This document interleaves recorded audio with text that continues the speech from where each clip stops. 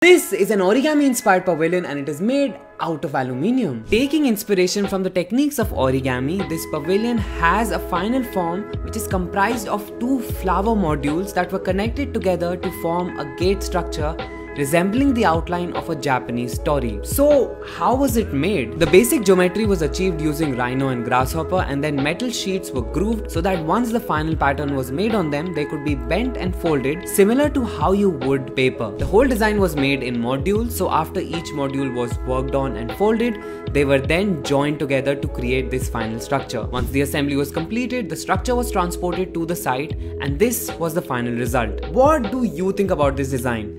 Let me know in the comments below. You can find more information in the caption and follow Blessed Arc for more such videos.